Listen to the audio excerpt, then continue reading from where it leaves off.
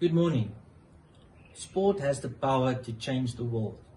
It has the power to inspire people. It has the power to unite people in a way that little else does. It speaks to the youth in a language they understand. Sport can create hope where once there was only despair. Currently, we find ourselves in uncharted waters. Through experience and life lessons taught by cricket, I know cricket can bring back some normality to our lives. Dedication plus motivation will bring us success. Follow me, Avery Volgraaf, and my fellow coaches on this 10-week journey of our cricket pre-season program. You can follow us on facebook.com/CRICKET101LD and on Instagram @CRICKET101LD. Be safe and God bless. Good day, I'm Richard, one of the cricket coaches at Hoërskool Alderaan and CRICKET101 Cricket Academy.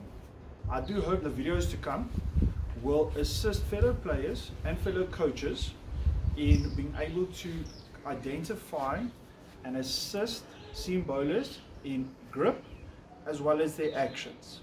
Thank you very much, and I hope this video is very helpful.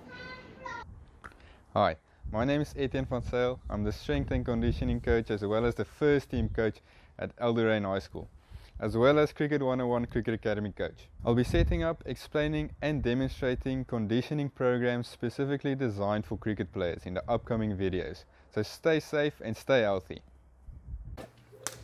Hallo, my naam is Kitse van der Berg, span cricket afritter by Hoërskool Alderaan en ek is ook deel van die CRICKET101 Academy by die skool.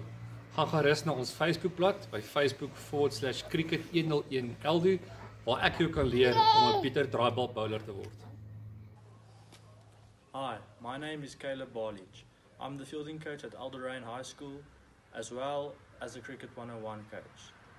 I will be focusing on catching basics and overall hand-eye coordination in the upcoming videos. So stay safe and stay active. Hi, my name is Rene Lowe and I'm the wicketkeeper coach at Alderaan High School and at CRICKET101 Academy.